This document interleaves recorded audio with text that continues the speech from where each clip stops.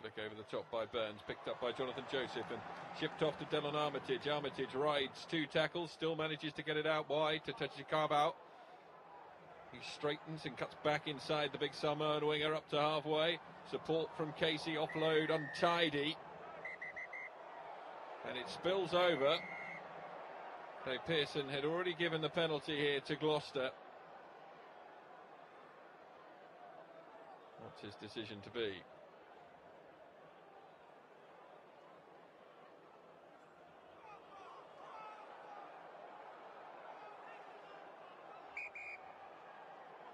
Casey trying to calm it down with Strokosh, and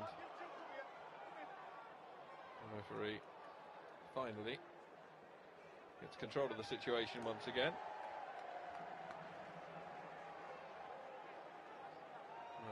Jim Hamilton still having afters, and it spills over again with Hamilton having gone off and the fists fly, and it all spills over again. And now both sets of teams, all players involved. And the referee is going to have to sort this out very quickly indeed. Totally unnecessary, unpleasant this. It was all set off as Jim Hamilton had just been yellow carded by Dave Pearson and still hasn't been separated.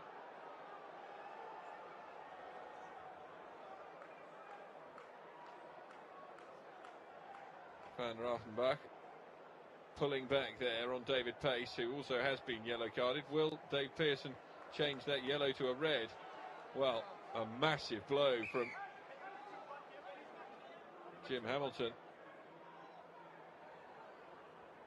I think this is going to be a red card for Jim Hamilton and also for David Paice.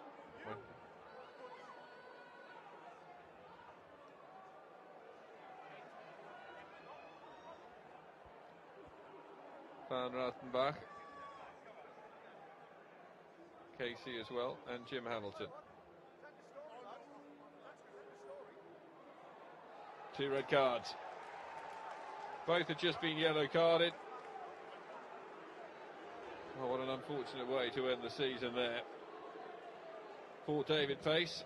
And he also came off very much second best in the fight against Jim Hamilton. Further words being had here now.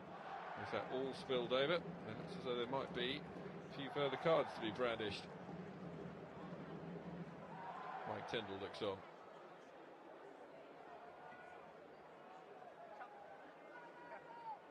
That was the moment where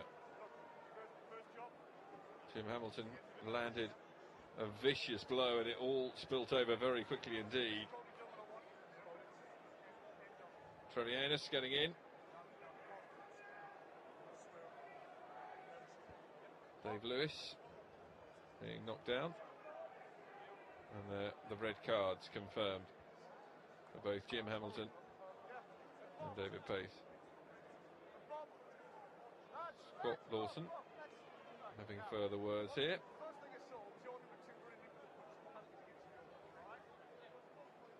And the skipper Bob Casey just having some confirmation there, and all of it will return now for a penalty to Gloucester, which Freddie Burns will take after that series of altercations that's used up about 5 minutes of time.